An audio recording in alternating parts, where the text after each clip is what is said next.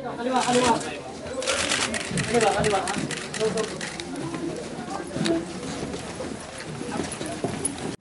court finds accused Janet Lim Napoles guilty beyond reasonable doubt as principal of the crime of serious illegal detention, defined and penalized under Article 267, Paragraph 1 of the Revised Penal Code, and hereby sentences her to suffer the penalty of reclusion perpetua.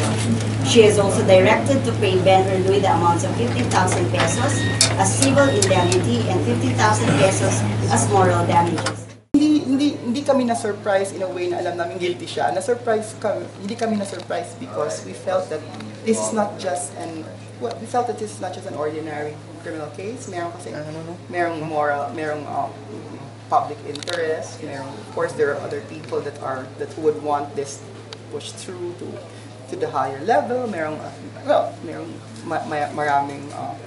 Maraming tao na pwede makialam. So ang position namin is that, well, even if we felt that there was reasonable doubt, we felt that there was also a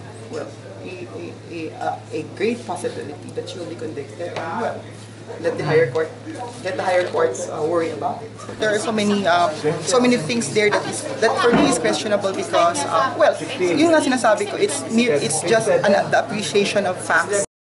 On behalf of the family in Benhur, we are satisfied with the decision.